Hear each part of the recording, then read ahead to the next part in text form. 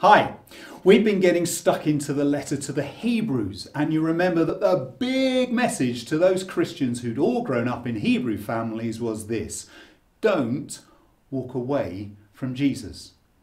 Why? Because Jesus is God speaking to us. Jesus is God's perfect promised king. Jesus is the perfect high priest. And last time, Dan explained to us that Jesus is also the perfect sacrifice.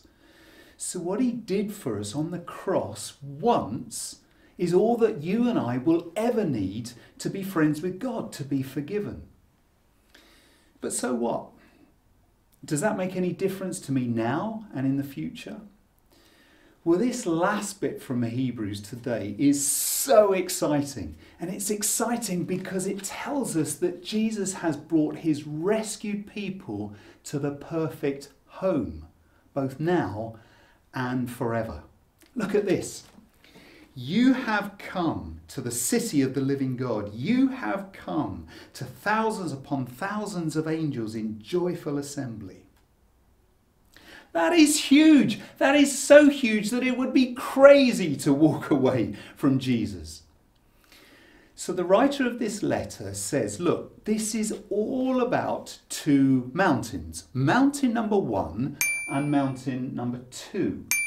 Yeah, a bit like those, I suppose. Look, let me explain a bit more. Mountain number 1 was Mount Sinai. Now, if you said to those Hebrew Christians, Mount Sinai, they would know exactly the mountain that you meant. It's the mountain that God brought the people of Israel to after he rescued them from being slaves in Egypt. They were on their way to the land that God had promised to give them. And God told them to camp at the bottom of the mountain for 2 years. Yeah, that's a long old camping trip, isn't it? And while they were there, God spoke to them. So having rescued them, God spoke to them. And that was terrifying. There was thick cloud on the mountain. There was thunder and lightning. The whole mountain shook. There was the sound like a trumpet that got louder and louder and louder. And God came down onto the mountain in fire. And the people were told to stay back from the mountain. Even if they touched it, they would die.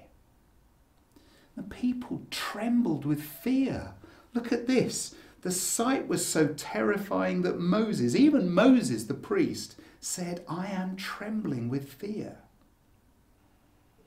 And what God was doing there was teaching them and us that we need to take him seriously. You see, God isn't like some great big cuddly teddy bear. He's Almighty God. We need to fear him, treat him with the utmost respect, try to obey him. But if that's all you know about God, then you're never going to feel at home with him. He's always going to seem stern, ferocious, like a really strict head teacher of a school. If that's your idea of God, you're never going to feel at home with him. It's going to feel like those Israelites felt camped at the bottom of Mount Sinai. You need to hear this next bit. Because we're told in verse 18, you have not come to Sinai, to a mountain that is burning with fire, to darkness, gloom and storm. Instead, you have come to mountain number 2, Mount Zion. And Mount Zion isn't an ordinary big lump of rock with snow on it where people go skiing or snowboarding or have snowball fights or whatever. This place is totally incredible. Check this out. But you have come to Mount Zion, to the heavenly Jerusalem, the city of the living God. You have come to thousands upon thousands of angels in joyful assembly, to the church of the firstborn, whose names are written in heaven. You have come to God, the judge of all men, of all people. So hang on, this mountain is actually a city, the city of the living God. And it's filled with thousands of angels, all praising God. And God's rescued people, the church, are there. And anyone who's there has got their name written into heaven. And the people who are there have come to God, the judge of all people, and yet they're totally at home with God. It's an amazingly joyful picture of a party with God on the mountain, not with the people in fear at the bottom of the mountain. But how? Why? Has God suddenly decided that sin doesn't matter anymore? No. It's because these people have come to Jesus, the mediator, and to the sprinkled blood, to his sprinkled blood.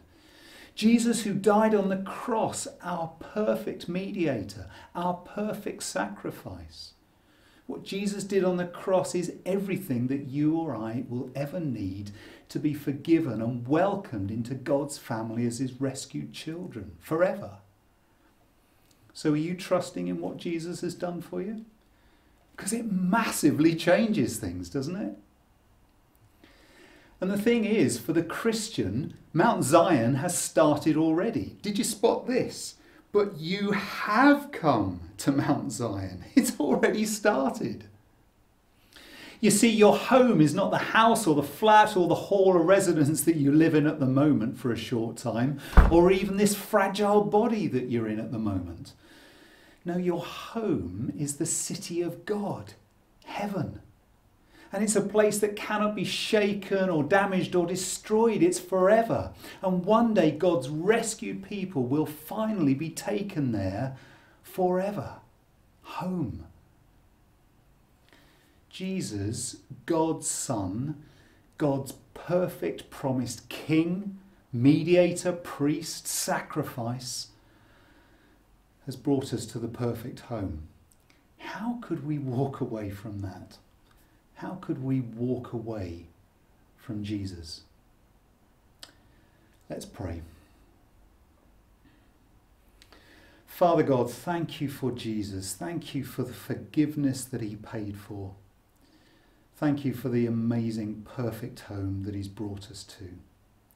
Help us to say yes to Jesus. Help us to be more and more thankful each day for all that he's done for us. In Jesus' awesome name. Amen.